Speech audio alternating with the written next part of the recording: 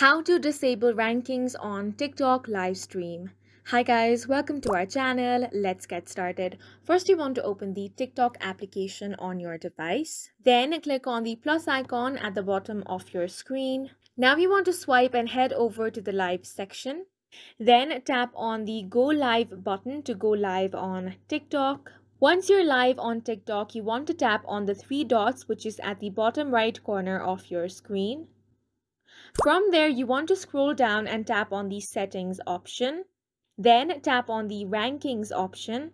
Here you can find the live creator ranking option. As you can see, it is currently toggled on. Simply toggle this option off, and once you do that, you have successfully turned off the rankings on TikTok live stream.